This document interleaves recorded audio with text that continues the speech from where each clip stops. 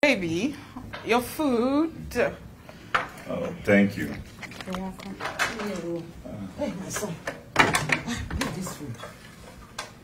There's something very nice for you. You will love it. I prepared it. It's a hot soup for you so you can enjoy it, my son.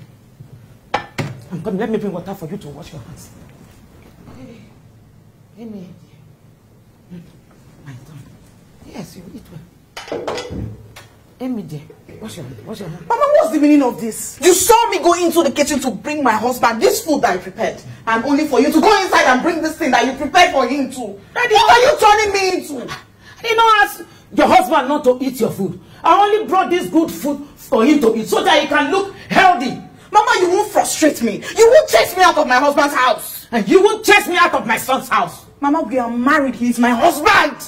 We are also bound by blood. He is my son. Mama, you cannot feed my husband in my house. Now you tell your mom to take this thing out of this place. Let her carry this thing away. Tell your wife to take this bad food out of this place. Babe, she's getting on my nerves. Tell her to remove these things. Your wife is disrespecting me.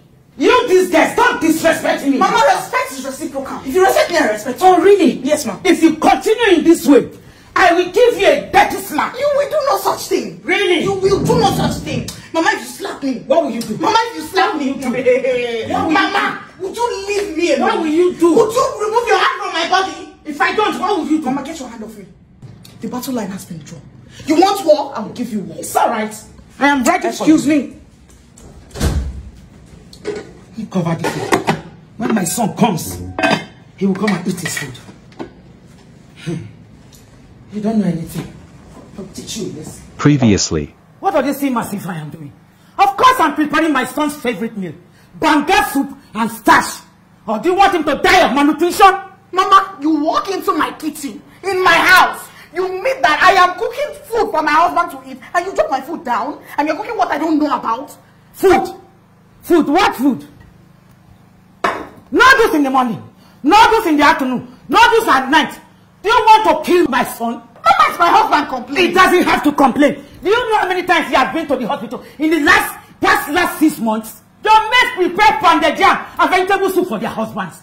But you were not well trained. You can't even cook anything nice for my son. Mama, that what you're saying about meat or no meat. I and my husband have got it like I told you earlier.